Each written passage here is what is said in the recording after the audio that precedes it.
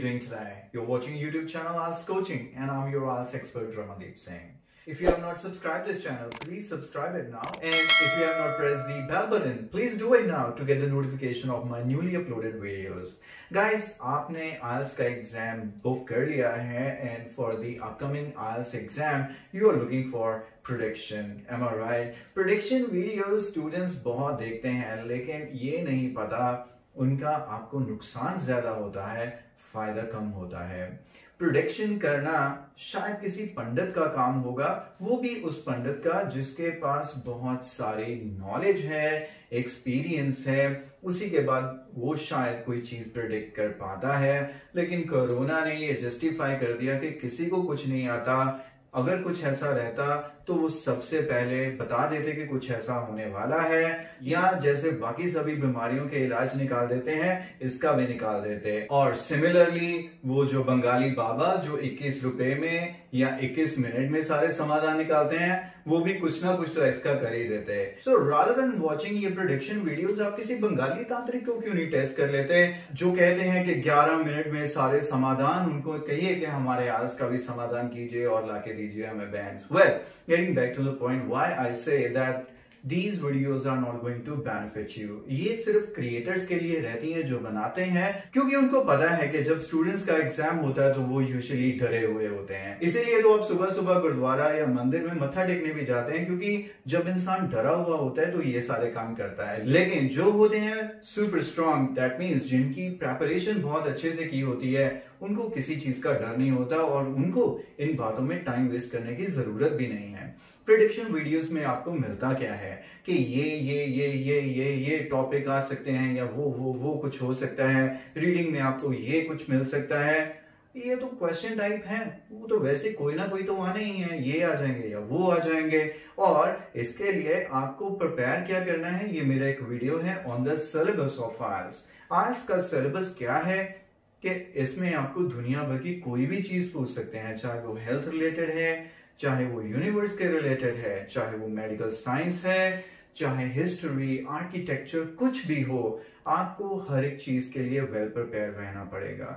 अगर आपने कोई प्रेडिक्शन वीडियो देखा जिसमें कहें कि सिर्फ ये चीज प्रिपेयर कर लीजिए, आप सिर्फ वही प्रिपेयर करके जाएंगे, देन ऑन द डे जब एग्जाम में कुछ और नजर आएगा, यू वुड बी कंप्लीटली बैम्बूजल्ड। आप इतने नर्वस हो जाएंगे कि आपकी जो परफॉर्मेंस है वो बैडली अफेक्ट होगी। I personally recommend do not watch any kind of prediction videos. मेरा बनाने में कुछ नहीं जाता, मैं भी आपके लिए बना सकता हूं, but the end of the day जब वो एग्जाम में नहीं आएगा, जो कि नहीं आएगा, ऐसा कैसे, मुझे कौन सा पता, मैंने कौन सा ख्वाब देखा है, या मेरे कौन सा IDP से डायरेक्टली लिंक है कि वो मुझे पहले ही बता देते हैं कि एग्जाम में क्या आएगा। तो ऑब्वियसली नेक्स्ट टाइम आप सिर्फ गालियां निकालेंगे, इससे ज्यादा कुछ नहीं। And as you know that मैं जो भी इंफॉर्मेशन शेयर करता हूं वो सिर्फ लॉजिकल होती है, ऑथेंटिक होती है, जिसमें कुछ सेंस हो, ऐसी इंफॉर्मेशन होती है। बेतुकी बातें मैं बिल्कुल नहीं करता हूं। ना मैं चाहूंगा कि आप ऐसे वीडियोस देखें जिनमें रूमर स्प्रेड होते हैं। आजकल ब्रेकिंग न्यूज बहुत चल रही है, हर एक वीडियो ब्रेकिंग न्यूज के स्टार्ट होता है लेकिन उसके अंदर कुछ नहीं होता, या उसमें कुछ ऐसी बातें होती हैं जो रियलिटी में नहीं है। स्टूडेंट्स कंफ्यूज होते हैं। प्लीज आप इन सारी चीजों से दूर रहें, रूमर्स को स्प्रेड ना करें। इसका सबसे बढ़िया तरीका है कि रूमर्स को सुने ही मत, ऑथेंटिक इंफॉर्मेशन लीजिए, मुझे भी मत सुनिए। हमेशा मैं रिकमेंड करता हूं IDP, ब्रिटिश काउंसिल, आपके पास ये दोनों ऑथेंटिक सोर्सेज हैं, कभी भी इनकी साइट पे जाइए।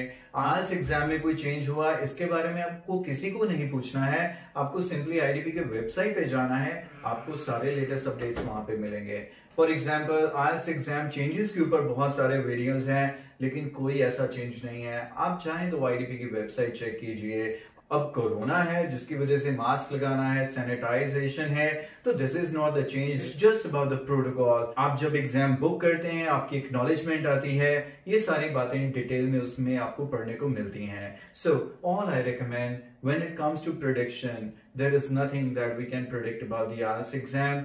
Anything can be asked in the IELTS exam, and you need to be very well prepared for the IELTS exam so that when you sit in the exam, you sit with self-confidence rather than being dependent on such kind of useless prediction videos.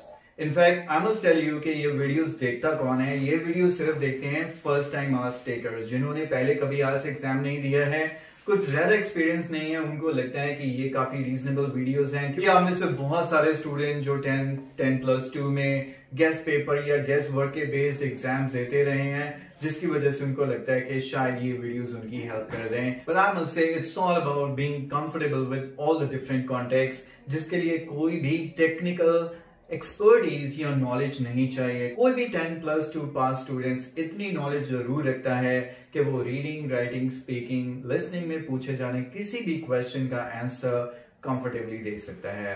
That's pretty much all from my side now. So before I say goodbye, I request you to please spend more time on practicing rather than wasting time on watching prediction videos. That's pretty much all from my side. Take care of yourself.